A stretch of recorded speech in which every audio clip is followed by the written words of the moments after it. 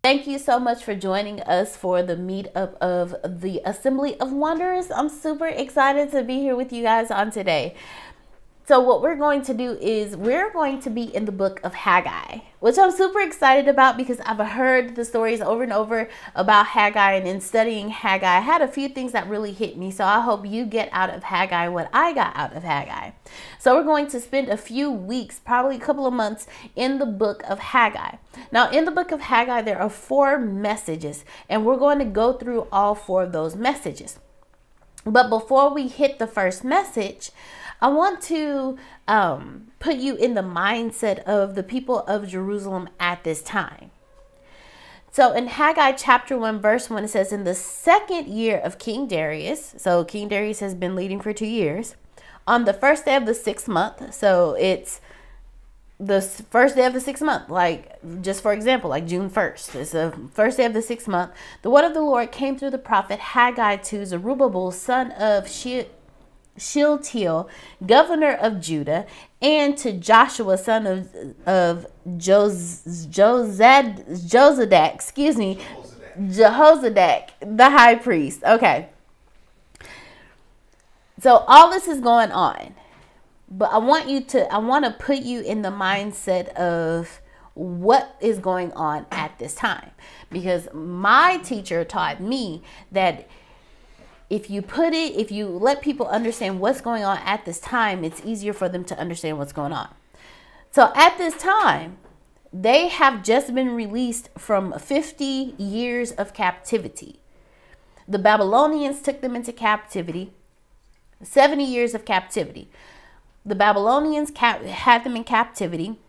The King Xerxes has released them back into their home. So those who choose to go, because King Xerxes and his army took over the Babylonians, and so he released them. So during this time, there's a lot going on. So I want to give you a present day example. A storm has hit your town, and you have had to leave because you can no longer be there. Time has passed. The storm has gone. Time has passed. You've been allowed back into your city. You're walking back into your city, and there's rubble everywhere. So this is what has happened. They have been in captivity. Their captors have been taken over, and those who have captivated them have released them back to their home. So they're walking back into Jerusalem. And here's what's going on. Again, it's 70 years after Babylonian capture. So how long have you been under the capture of the issues in your life? Like, think about that for a second, because we're talking about the people of Jerusalem, but I also want you to understand this is relatable to you. How long have you been under capture of the issues in your life? They were under the capture of the Babylonians, and now they've been released. Think about it, 70 years in captivity. How long have you been present in something, somewhere, or someone else's expectations? The people of Jerusalem were captured, and they were under the captivity of the Babylonians something, the Babylonians somewhere, and the Babylonians themselves. So they were under the captivity of the Babylonians. So whatever the Babylonians said went.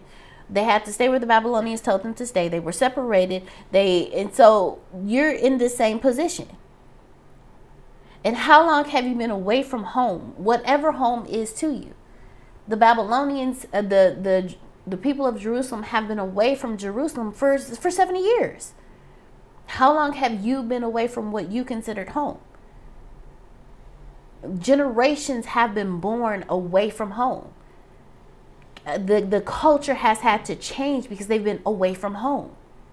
They don't know what's going on in their homeland. The last time they left, things were in rubble because there was a war going on. They were captured. They didn't freely leave. They were captured. So everything in their home, they left.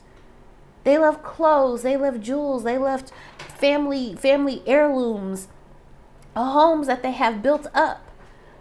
The temple has been destroyed. They have been gone away. So how long have you been gone away from what you consider home? So this is what the people of Jerusalem are dealing with right now.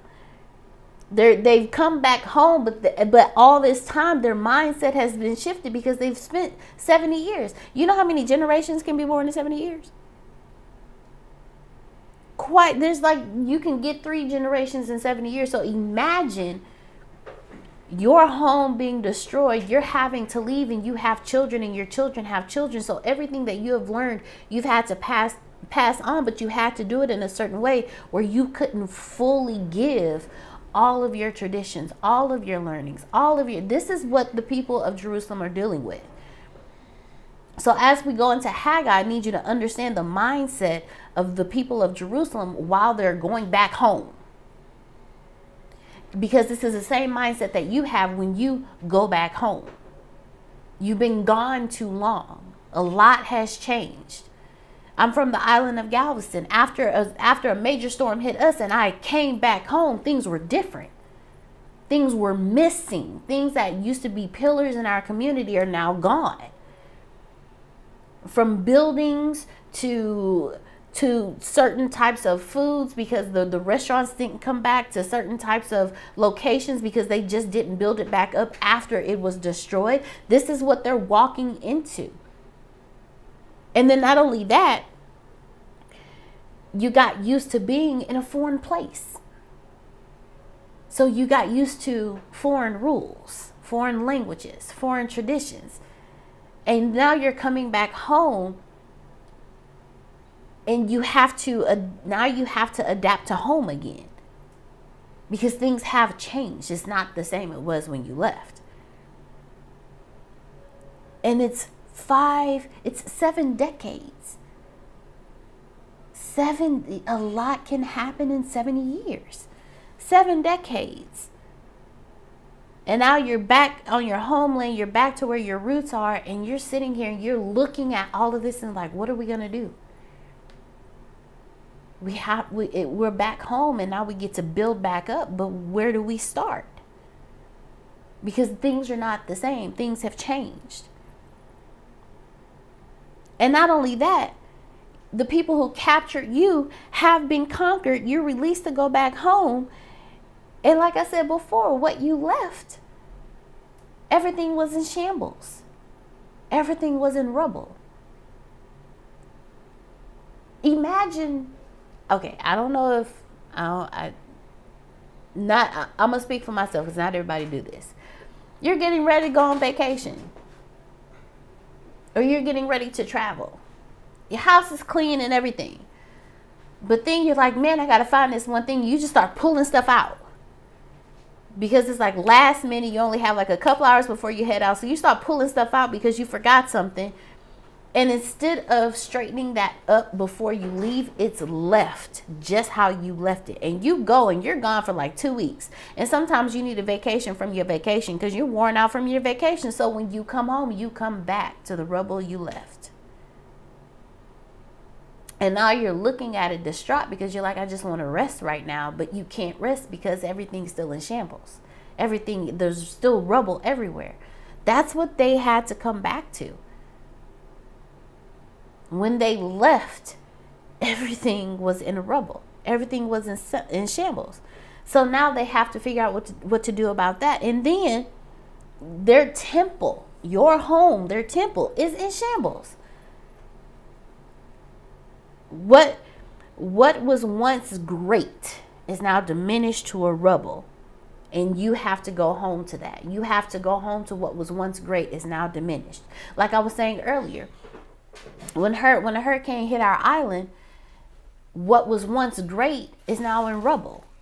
We had to rebuild from that. And while we have rebuilt amazingly, there's still some things that are still missing.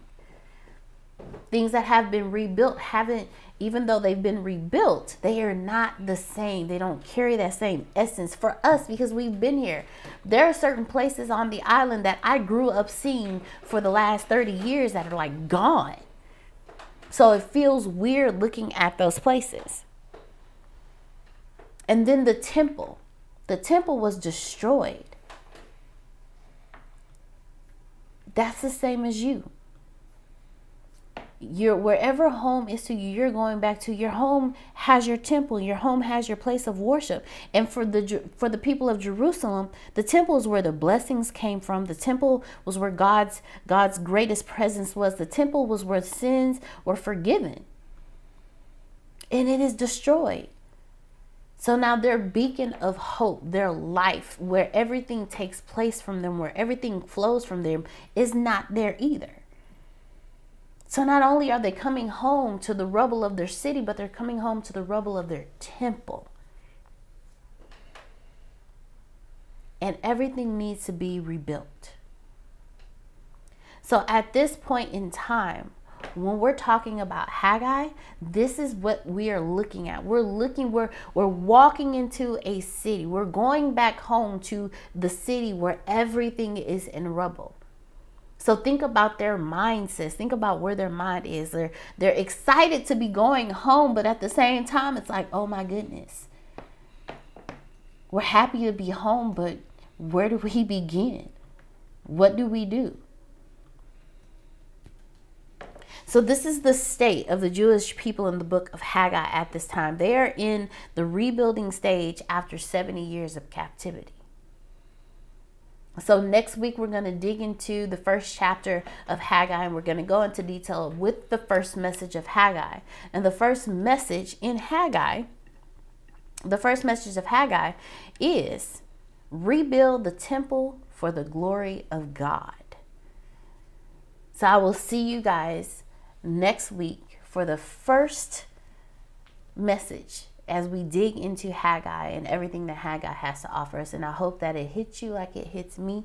And let's go for this change that we're looking for.